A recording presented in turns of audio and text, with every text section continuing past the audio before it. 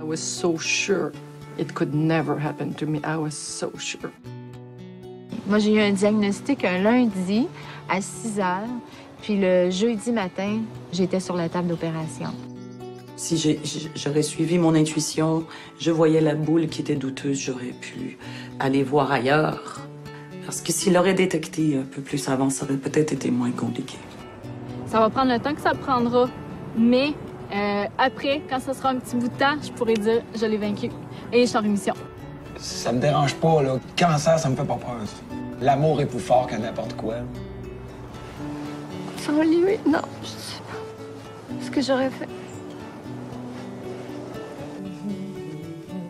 Thank God the horses don't care if you don't have eyelashes and... Well, actually, you know, at the end of the day, I don't think anybody cares. It's a lot how we feel about ourselves. There's so many constants that aren't there during cancer. Everything's variable. You have no idea what's coming next.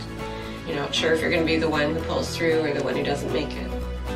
This disease is taking enough. It's not going to ruin my life.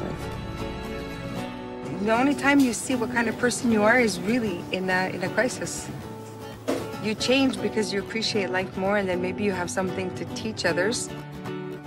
That human touch is so important.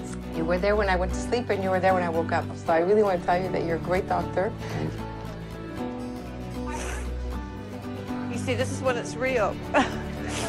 You know, when you lose people, we call them our fallen warriors.